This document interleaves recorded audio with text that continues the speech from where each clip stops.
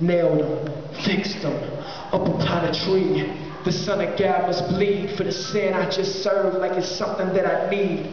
What is it with me?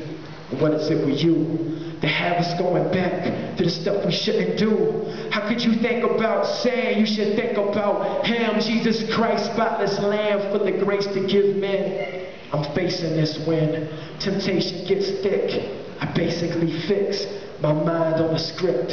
And that's deep details about these 3 nails that pierce holy God so I wouldn't see hell. And y'all say back to the cross.